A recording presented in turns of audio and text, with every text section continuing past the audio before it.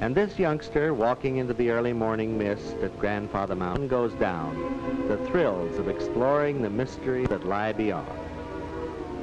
In late May and early June, the blossoms of the Catawba rhododendron cover Grandfather Mountain and nearby Blue Ridge Parkway. The unspoiled ruggedness of these majestic peaks has made Grandfather a mountain of all mountains to the people, loved and all the Southland and visitors from everywhere.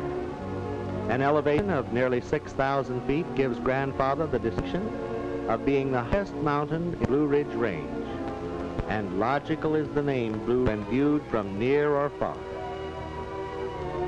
The low growth of the Allegheny sand myrtle forms a natural mattress on this ancient mountain, and pioneer-designed rail fences are attractive to look at and challenging to climb. Of interest nearby. Not the least of these close-at-hand attractions is the celebrated Blue Ridge Parkway, projected to connect exclusively for passenger traffic the Shenandoah National Park in Virginia with the Great Smoky Mountains of North Carolina and Tennessee. Here on the Blue Ridge Parkway, we see another favorite wildflower of the region, the flame azalea, massed in varying shades of orange and yellow on the slopes and the mountain crests. Interest is Craggy Gardens on the Blue Ridge Parkway north of Asheville on the parkway's Mount Mitchell League. A leisurely hour's drive from Grandfather is Roan Mountain, and on its summit 700 acres of Catawba rhododendron, the largest natural red rhododendron garden in the whole world. Near Asheville is Biltmore House, built by the late George W. Vanderbilt in 1895 and regarded as the most magnificent country estate in America today. Linville Falls and many another spectacular waterfalls add further interest to North Carolina mountains. Down through the centuries, the continuous dripping of lime-laden waters from icy underground springs has created still another popular objective for the visitor, Linville Caverns, with its meandering walkways lined by ghostly stalagmites and stalactites. And lakes, there's hundreds of them in the mountains of North Carolina, lakes both large and small. But back to the most thrilling of Grandfather Mountain's annual events, the Grandfather Mountain Sports Car Hill Climb, sponsored by the Sports Car Club of North Carolina. Drivers match their skill and the power of their foreign and American sports cars in a competition against the clock over the 2.5 mile course leading to the mile-high parking area at the mountain's crest.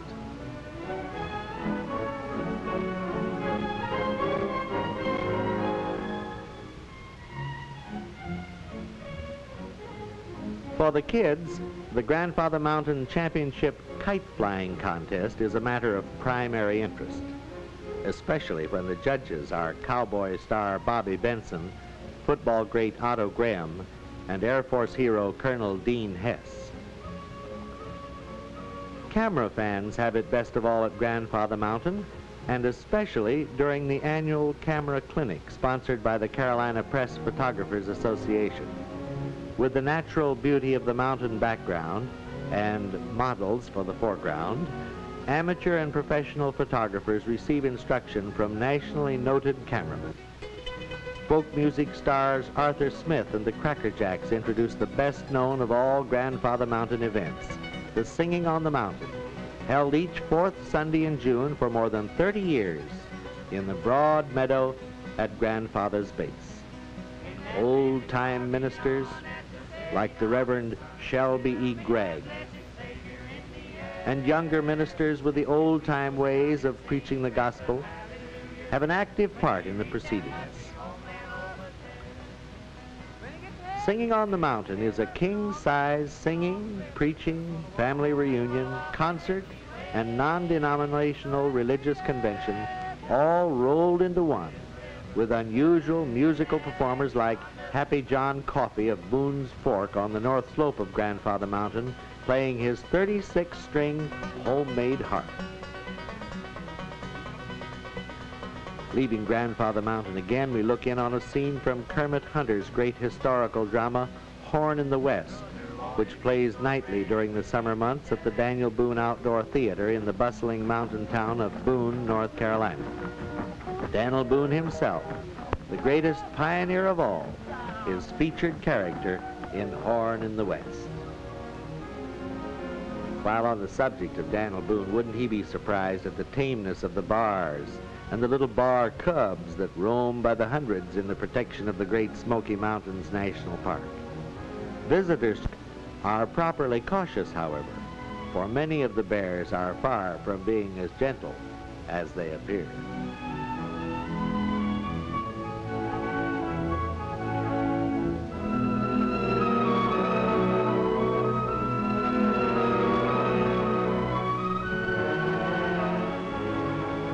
Yet another of North Carolina's popular historical dramas written by Kermit Hunter is Unto These Hills. This history of the Cherokees is presented each summer evening by the Cherokee Historical Association on the reservation at Cherokee. Not far from Mountainside Theater, scene of Unto These Hills, the Cherokees have erected Oconaluftee Indian Village, built to show the authentic ways of the Indians in the Great Smoky Mountains 200 years ago. Unto These Hills has colorful suspense, and General Andrew Jackson suffers Indian wrath at the Battle of Horseshoe Bend. Linville, the nearest town to Grandfather Mountain, has beautiful summer homes and a Donald Ross golf course among its fine summer resort facilities. Popular golfer Billy Joe Patton of Morganton plays the Linville course, and also a special tee built for him more than a mile high in the sky on top of Grandfather Mountain, installed for a driving exhibition by the illustrious Billy Joe. Hit him? Almost a mile. Old-timers in the mountains know how to expect the days when the fog comes in. And this photographer, can he take pictures taken in the trees, rocks? The automobiles take on an eerie sense. And could anything be more exciting than walking out of the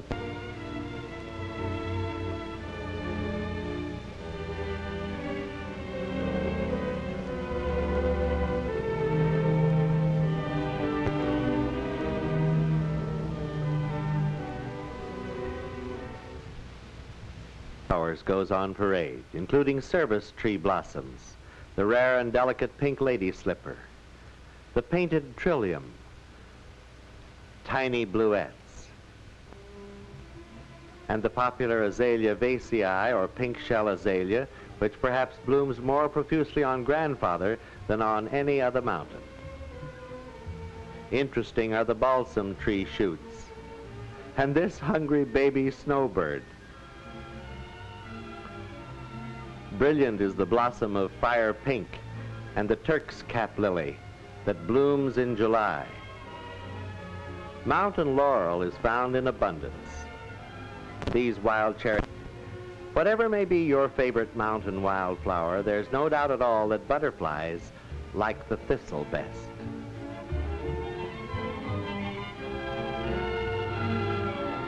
Oswego tea grows on moist creek banks.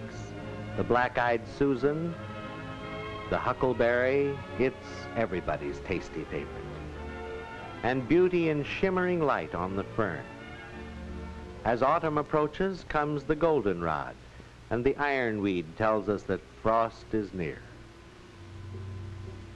September sees Grandfather and other lofty North Carolina peaks dotted with the orange of mountain ash, the flashy eye-catcher of all the mountain berries. Ooh! It's spooky here in the middle of this 600-foot tunnel, but as we drive into the daylight on the Blue Ridge Parkway, we find that the month is October and the season is the fall. The big show is truly on the road in all its autumn splendor as we travel the Blue Ridge Parkway to the rocky peaks of Grandfather Mountain, which lie just ahead.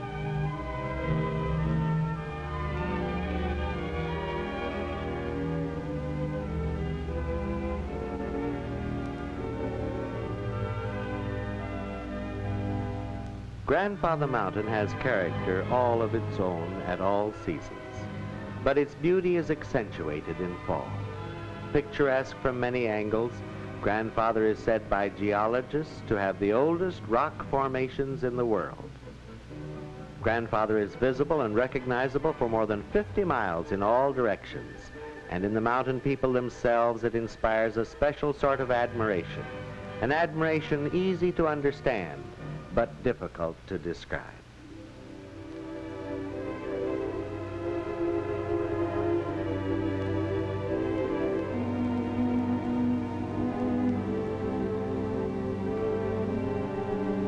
Visitors to Grandfather Mountain come in ever-increasing numbers in recently accessible by the... This 228-foot suspension peaks above the mile-high elevation point, and it's engineered to withstand 3 pounds. Grandfather Mountain's mile-high fountain has its drinking water 280